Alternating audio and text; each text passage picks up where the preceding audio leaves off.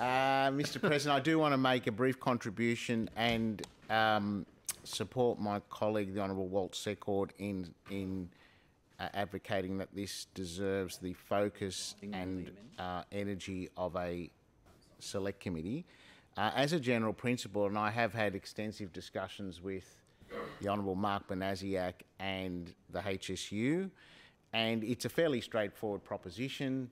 That is that if you have a blanket rule where a registered nurse is in a aged care facility or a nursing home 24/7 across the board, it may very well create problems in terms of resources being allocated to other staff who are just as important, and therefore in order to deal with how those resources are allocated and to ensure that those other staff, those ancillary staff, are not affected. In other words, certain facilities, particularly in regional areas, for example, may be affected by having a registered nurse 24/7.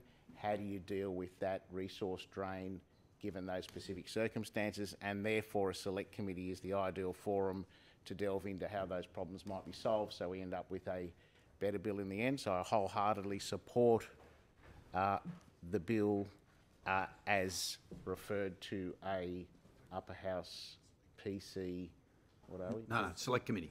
Select committee, sorry. So thank you.